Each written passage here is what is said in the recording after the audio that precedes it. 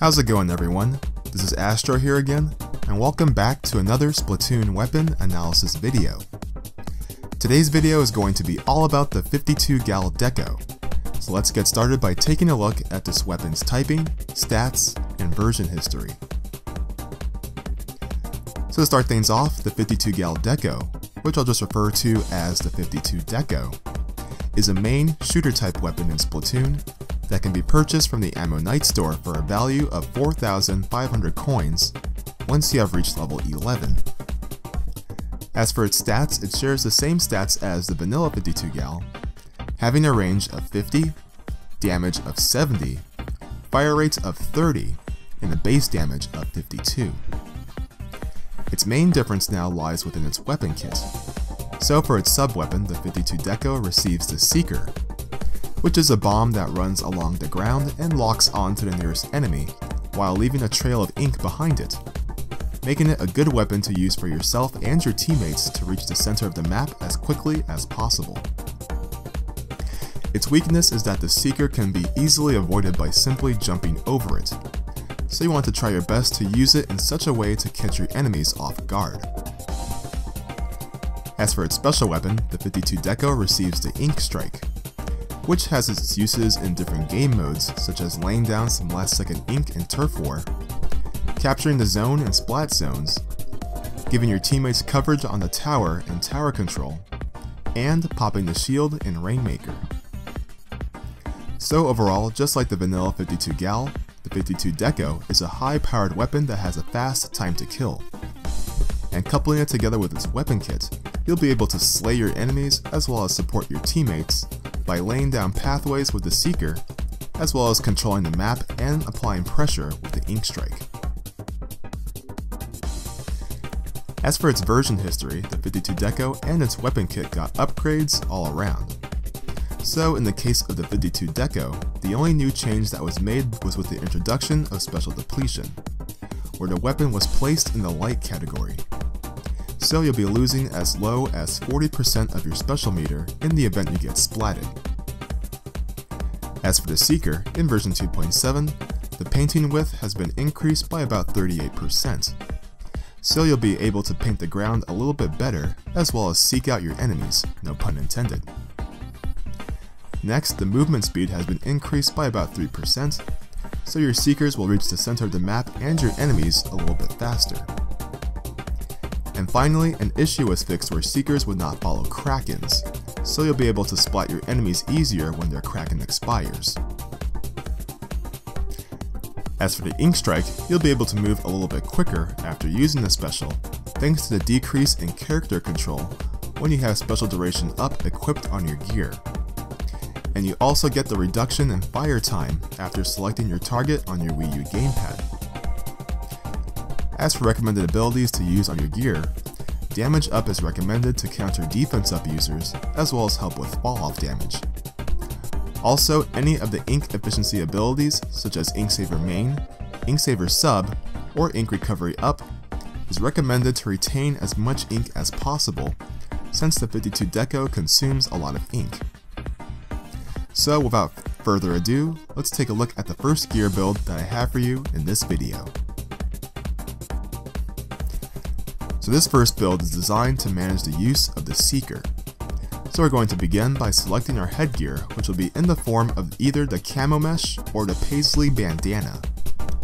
The Camo Mesh uses Swim Speed Up for its main ability, and it features the Firefin brand, which highly favors Ink Saver Sub, whereas the Paisley Bandana uses Ink Saver Sub for its main ability, and it features the Krakon brand, which highly favors Swim Speed Up. As for our clothes, we can use the Part-Time Pirate or the White Tee. The Part-Time Pirate uses Damage Up for its main ability, and it features the Tentatech brand, which highly favors Ink Recovery Up, whereas the White Tee uses Ink Saver Sub for its main ability, and it features the Squid Force brand, which highly favors Damage Up. And finally, for our shoes, we're going to be using the Blue Moto Boots, which uses Ink Resistance Up for its main ability, and it features the Rockenberg brand, which highly favors Run Speed Up.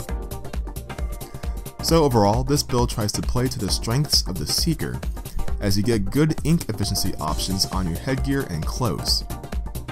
If you decide to use the white tea, you can stack Inksaver's sub as a way to retain as much ink as possible after using the Seeker. However, if you decide to use the part-time pirate, you can use the ink recovery up to refill your ink tank a little bit quicker to use more Seekers. The damage up on your clothes is there to give you coverage against defense up users as well as help with fall off damage. You also get good movement options in the form of swim speed and run speed on your headgear and shoes respectively, as a way to help you retreat or reposition yourself in the event that things get dicey, as well as circle strafe your enemies. And the ink resistance on your shoes will keep you mobile if you happen to be stuck in enemy ink. Up next, I have a battery build that can be used to charge the Ink Strike.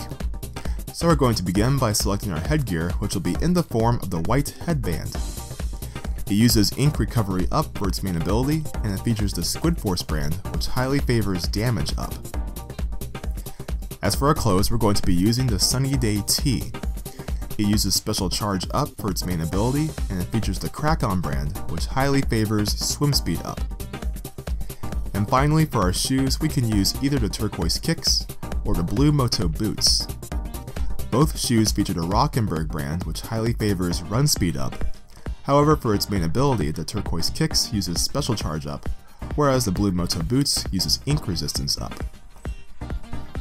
So one thing you probably noticed is that this build is similar to what I used in my analysis of the Wasabi Splatter Shot, and it works just as well with the 52 Deco. The stacks of special charge up on your clothes and shoes will allow you to charge your Ink Strike quicker, so that you can support your teammates as well as harass your enemies. The damage up on your headgear will help to counter defense up users as well as help with fall off damage. And the ink recovery up again on your headgear will help you refill your ink tank quicker after using the Seeker. Finally, you get good movement options in the form of swim speed and run speed on your clothes and shoes respectively, as a way to help you either retreat or reposition yourself as well as circle strafe your enemies. Also, if you decide to go with the turquoise kicks, you do need to be aware of your positioning and movement when you're near enemy ink. So if that's a concern for you, then the blue Moto boots is another good option to use, as the ink resistance will keep you mobile if you happen to be stuck in enemy ink. But that is it for this video, everybody, so I'd like to thank you all for watching my analysis on the 52 Gal Deco. I hope you found all of this information useful.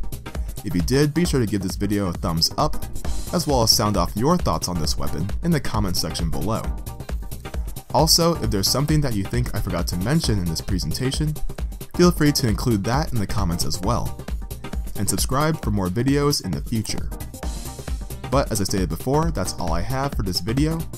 So this is Astro blasting off, and as always, until next time, take care, stay fresh, and I hope you all have a great day.